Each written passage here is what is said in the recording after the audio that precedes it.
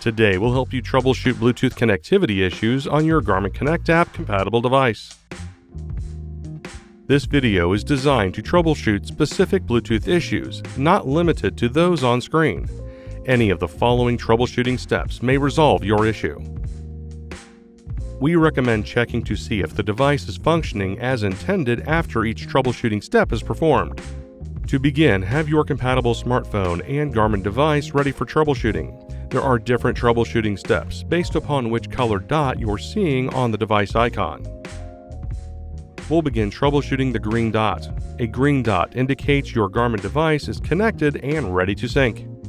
Press the sync icon at the top to begin syncing your data. You should see the device successfully syncing. We will now show you how to troubleshoot a red dot. A red dot signifies an issue related to the Bluetooth setting on your smartphone. There could also be an issue with Garmin Connect.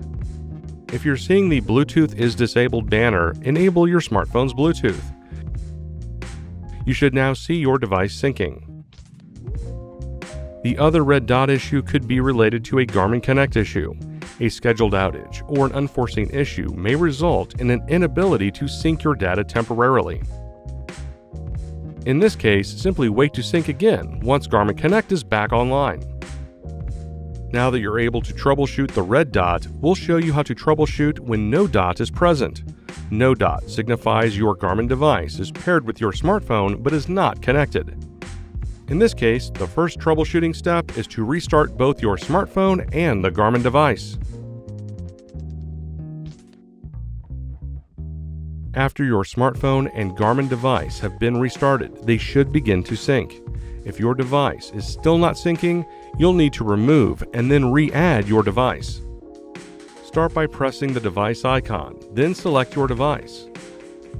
Now press the three dots, followed by Remove Device. Finally, select Remove. You will also need to remove the Garmin device from your smartphone's Bluetooth settings.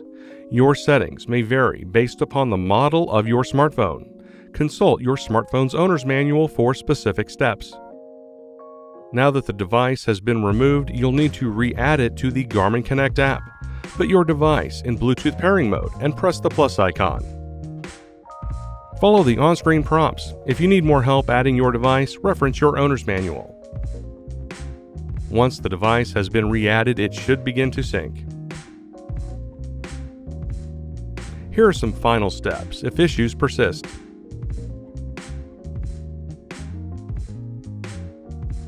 And that's it. Thanks for watching. For more help, please visit support.garmin.com.